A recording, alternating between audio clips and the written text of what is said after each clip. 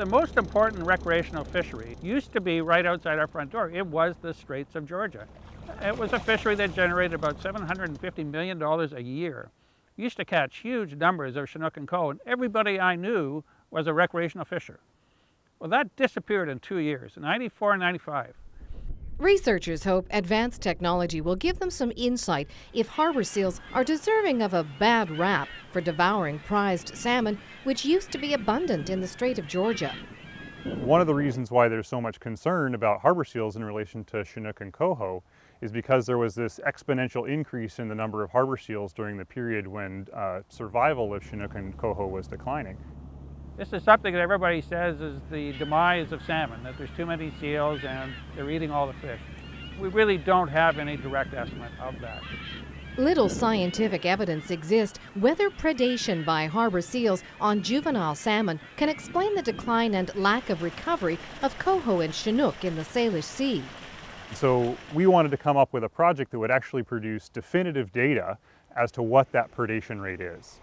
The Big Qualicum River hatchery releases about 350,000 coho smolt in early May, which leave the sanctuary of the river and head to open ocean, where the salmon will spend the next 2 to 3 years of their lives.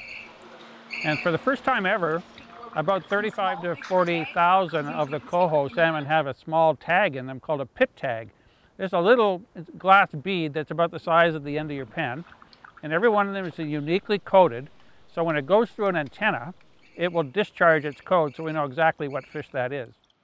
Austin is tracking 20 adult harbor seals, which have had satellite tracking tags glued to their heads that will read the pit tags of any of the smolts that get eaten, and when and where the seals are catching the salmon. So the way that we did this was by integrating an accelerometer.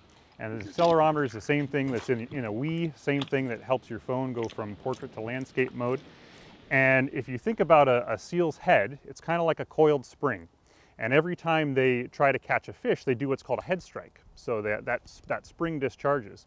So what we're doing is we're measuring that acceleration. So we have a high sampling rate accelerometer that's measuring the acceleration of the head of the seal. And every time it does one of those head strikes, it turns on the pit tag scanner.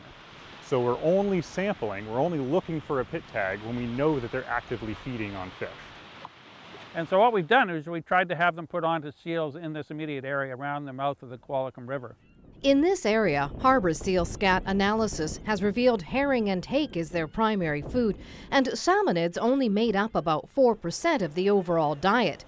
But the species and age of those salmon isn't known. If I had to wager a guess, I'd probably say that we are going to have sort of a small number of animals that are hanging out in the mouth of that river that are going to have a pretty high predation rate.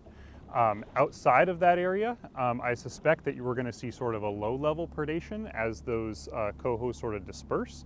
But I do suspect that we will get detections by those seals that are sort of in the non-estuary areas, like the rocky reef sites.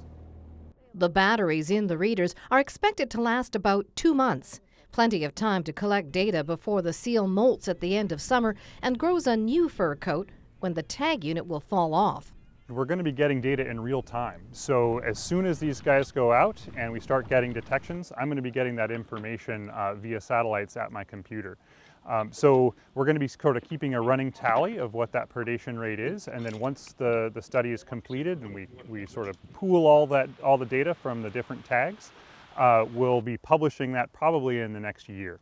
The data collected will be used to create maps of potential predation hotspots that could be taking place during that critical period when the juvenile salmon are leaving the protected rivers and streams and heading out to sea. At the Qualicum River, I'm Annette Lucas.